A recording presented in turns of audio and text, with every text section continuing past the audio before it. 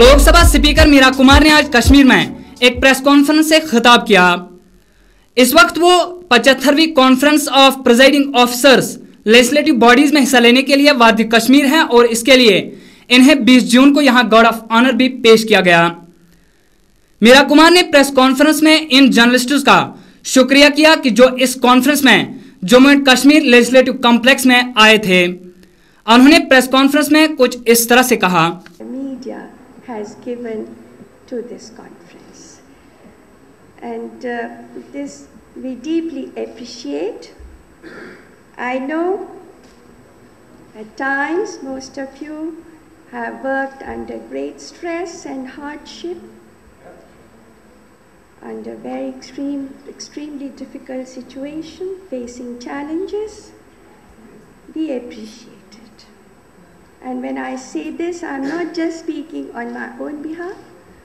I'm speaking on behalf of all the delegates who have come to take part in this conference. I want to also, on behalf of all of them and myself, say that we are very proud of the people of Kashmir. We are very proud of Kashmir, and I think the youth of Kashmir is your very special and extremely valuable asset.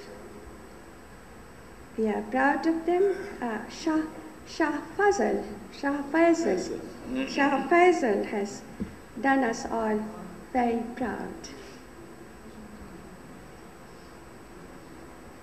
We, all of us, want to assure you and assure the people of Kashmir through you that we will leave no stone unturned to ensure peace and prosperity and progress of your beautiful state. To ensure that the youth of your state has a secure future.